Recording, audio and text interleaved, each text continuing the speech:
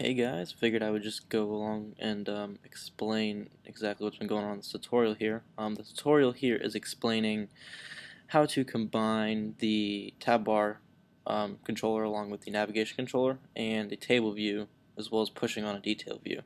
If you look on the screen here, we've got the TabBar controller with the simple UI view controller, and then on the first one, and then the second one is a navigation controller which also contains a table view and the detail view. If you go to the detail view and check out the identity inspector, you'll see they added a new field called identifier.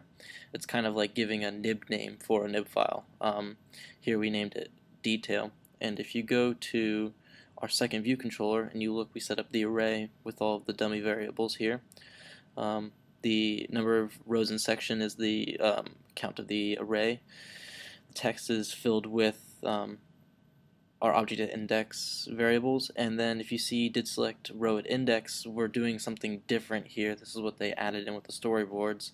You basically call the class or of the view, and then you call the storyboard itself, and you say instantiate view controller with identifier, and that's basically like saying init with nib name. It's basically looking for whichever view controllers you have within the storyboard with this title.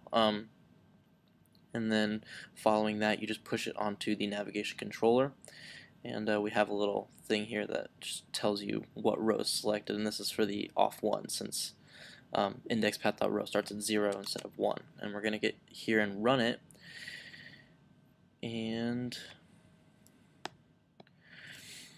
we'll see that the first one is indeed the UI view controller, and the second one is our table view of 13 objects. If we go to, let's go to like 10, and you see that it does push the detail view, and you have the navigation controller along with the top as well. You can go back and select another one, and it does update the detail view with whichever one is selected.